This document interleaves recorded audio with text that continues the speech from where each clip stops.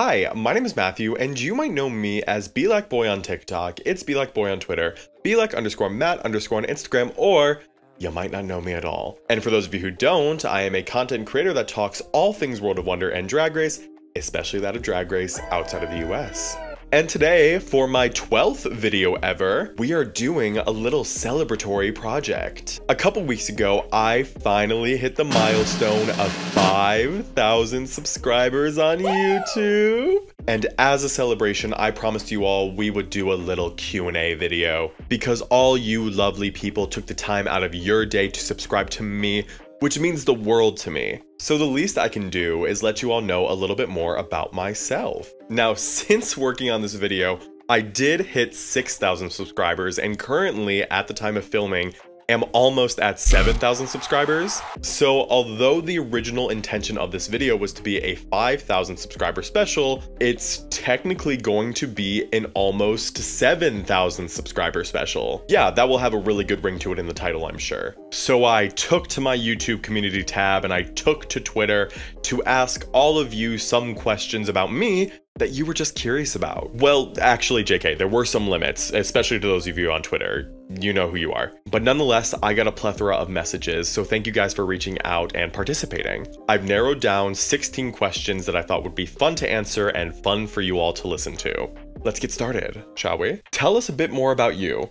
How did you come across Drag Race? What do you love most about the art form? There are some more questions in that message, but I decided to narrow it down to 2. I would honestly say the thing that I love most about drag as an art form is the capture of queer creativity in a single body and single soul. You look at a drag artist and you see a person's willingness to experiment, especially with their identity. And there's something about that I've always found so powerful, and it really drew me to drag as an art form. I love consuming drag content. I love supporting drag artists. It really is one of my favorite things in the entire world. And with that, how did I come across Drag Race? I remember it so vividly. So I came out as gay in 2016 and I had never seen Drag Race at that point. And at the time, I didn't really have an interest to. But then one day in late 2017, oh my God, I was in the bathtub, right? Just scrolling on the Instagram Explore page. And that is exactly the moment a video popped up of Charlie Hyde's lip syncing to Trinity the Tuck on season 9. And I just remember being enamored by the explosiveness of Trinity's performance and the chaos of Charlie's lack of performance. Charlie, let's go! Charlie, come on! Do something, Charlie. And the rest was herstory. So yes, my first exposure to Drag Race was season 9, but that leads me into, what was your first season of Drag Race? So many of you might not know this about me, but my very first season of Drag Race that I watched live was, drumroll please, All Stars 3. I know, but yes, my very first season of Drag Race that I watched live was an All Stars season. Right around the time when I first watched that lip sync between Trinity and Charlie is right around when the promos for All Stars 3 dropped. And at the time, I didn't know anybody. Like, I don't know why, but I have a very clear memory of looking at Thorgy Thor's promo from All Stars 3 and thinking, who the heck is this? But I just knew I had to watch. So if you really think about it, without All Stars 3 and season 9, I wouldn't be here talking to all of you. So All Stars 3 might not have been that good, but at least it produced the Belakboy channel. I'm kidding. What are your thoughts on garlic bread? I think garlic bread is God's gift to humanity, other than Marina Summers, of course. Have you met any international queens, either on stage, at a show, or in a meet and greet? Okay, so the very first international queen that I ever saw perform live was Ella Vidae from UK season 3. In 2022, I lived in London for a while, and at the time I went to this, it was more of like a comedy show, and Ella Vidae was one of the special guests there. So that was kind of like the very first time I saw one of the international girls perform / host a show. However, the very first international girl that I met in a meet and greet was Pangina Heels when she was doing a tour in the States in late 2022. And that was about a few months later after Elevade. However, the complete exhaustive list of all the international girls I've met are Valenciaga, Je t'aime amour, Mami Wata, Kitty Space, Moon, Ginger Bitch, Cam Hugh, Paloma, and Rita Baga. Yeah, could you tell I took a trip to Paris last year? But yeah, that is just who I've met in person. What would your drag name be if you were a drag queen? Oh, I've been waiting for this one. Okay, so this name is trademarked by me, for me, so nobody steal it. My drag name would unequivocally be, you ready?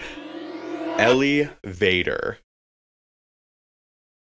I know, it's stupid. I love it. It's stupid and I love it. Escalera! Oh! And yes, that is from the legendary House of Vader, as in Darth. Just kidding, I don't watch Star Wars. Give us your astrological big three, age, and if you have studied something, what is it? So I am a Pisces sun, a Cancer moon, and a Sagittarius rising. I just turned 23 about 2 weeks ago, and I went to school for English, silly old me. You wouldn't know it by my inability to speak properly when you meet me in person, but yes, I studied words. I also had minors in linguistics and professional writing. Can you take over hosting Italia, please? I'm begging. Siete in crisi. Io sto arrivando. Why did you decide to start learning Italian? So my relationship with learning a second language has been long and arduous. When I was in high school, I took 3 years of French with quite literally nothing to show for it. Bonjour, je m'appelle Matthew, je suis américain.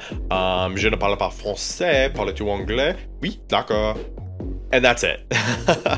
And then when I was at uni, I needed to take a second language to graduate. At first, I took Russian because I had taken a lot of Russian literature classes up until that point. English major. And I found out that I had enough credits to qualify for a Russian minor. I just needed to take the language. And I was like, sure, you know what? Let's pick up a random minor and cover my second language credit while in school. Yeah, that lasted about a week. I dropped that class after the first quiz. I couldn't do it. It was too hard for me. The following semester though, still desperate for a second language, I took Italian for the heck of it and instantly fell in love with the language. I knew right then and there I wanted to pursue it. Once I graduated college, I decided to self-study. And so, here we are, ciao ragazzi. Who is the Ru girl that you think could replace RuPaul? So I always see people tossing out names like Sasha Colby and Bob the Drag Queen whenever the conversation surrounds who's going to replace Mama Ru, which are all very great options, don't get me wrong, but I have a firm belief that the perfect Ru girl to replace RuPaul herself is Simone. In my opinion, Simone, actually no, not even my opinion, I feel like this is fact. Simone has the charisma, the fashion, and the love to carry RuPaul's legacy. She would be the perfect replacement to me, and I just think she has what it takes. We know your channel is all about international Drag Race. What US season would you reminisce about in a future video? Oh, okay, there are a few I could talk about. Obviously, as my first season, I can talk about All Stars 3 to death, more than it already has. I could also talk about Season 12, All Stars 4, Season 3 like nobody's business. So who knows, maybe for a 10K or a 50K subscriber special, I'll make a video about a US season of Drag Race. Who knows? Can you name some of your favorite international queens that haven't been on Drag Race? Okay, let me think here. We have Chardonnay, Jamila Solis, La Signora Chen, all from Italy, Natasha Princess from Brazil, Babula from Sweden, Paprika from Switzerland, Cosmic Sans from Japan. The list is endless. Which twist? A twist! What's that video of Melinda Virgo where she's like, a twist! Which twist is objectively the best? Okay, so I'm looking at this one of two ways. The greatest format change, in my opinion, is very clearly the Golden Beaver twist from Canada 4. I think the idea of a queen saving another queen from lip syncing is great TV and creates more dynamic and interesting storylines than other format changes we've gotten in the past, such as the lip sync assassin format or the top 2 format. But I would also love to give a shout out to the comeback twist from Drag Race France Season 2. The idea of having the returning contestants and the remaining contestants face off in a challenge, and having the best of the returning and the worst of the remaining lip sync, the returning fighting for a spot back in the competition and the remaining fighting to keep her spot. It's just like genius, and I just can't believe it took us so long to think of that sort of ordering of things. And I think we should do it more often if we're gonna have comeback challenges. What are some of your favorite looks from international seasons? Okay, so I have a few. I think to me, La Diamond's What's Your Sign look from Drag Race Italia 2 might actually be my favorite runway look of all time. I don't know, that title changes for me often, but I think right now it is La Diamond's What's Your Sign look from Italia 2.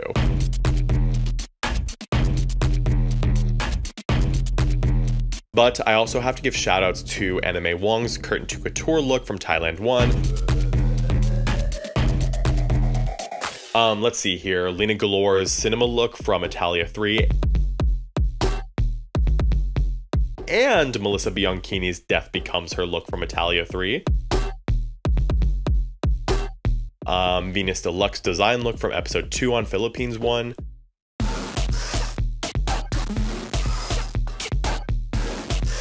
Oh, Keda Minaj's Queen of the Night look from Holland 2. That look was so charisma, uniqueness, nerve, and talent coded.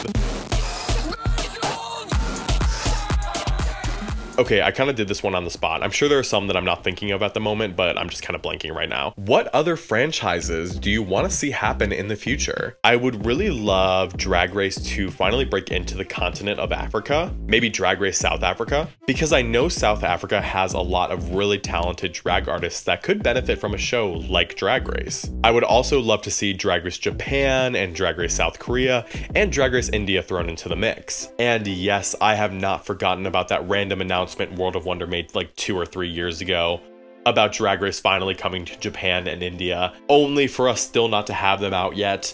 I have not forgotten. Hopefully, those will start coming into fruition sometime. Any favorite local queens? I can give a shout out to many drag artists from the cities that I've lived in, which I will include their socials on the screen and probably down below in the description. There is Omega, Pineapple Honeydew Delight, Anadonia Delight, Marquise Gaylord, Edna Moi, Empress Dupree, Dakota Cox, Jay the Doll, Zane Dallings, just to name a few. So if you want to go support them, I will link their socials below. Actually, no, you should go and support them. Go give them a follow on socials, but you will find all their links below. Finally, who is Matthew? Matthew is a vision, darling. I'm kidding. And I think that's a good place to stop.